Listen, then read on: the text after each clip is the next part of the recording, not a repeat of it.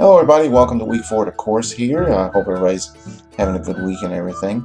And I've got a real short instructor video for you here. And our topic is adversity. We have adversity, obstacles, distractions, setbacks. All these things are part of life. And you need to look at them as challenges and life experiences. If you keep letting adversity and all these things win the battles with you, you're never going to get to move forward. So look at them as challenges and experiences that you're gaining.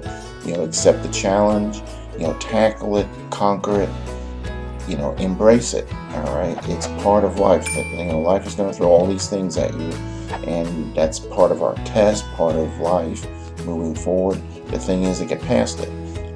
Adversity is not your friend, and that's the thing we need to remember is, it's not our buddy or anything like that.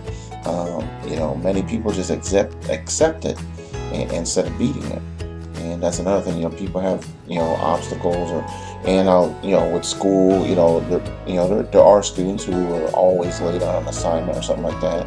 That's because there's something in their life that is stopping them from doing things the way they should be doing them. Alright, so adversity can be beat. It's also got the thing, something to do with your comfort zone. I got that picture here of the kid on the, the high wire thing here. But, there's a comfort zone thing too, of getting out of your comfort zone and, beating these adversities, these obstacles in your life. Alright, so do not keep letting adversity win. Alright. You are the winner, not adversity, and that's the thing you need to remember.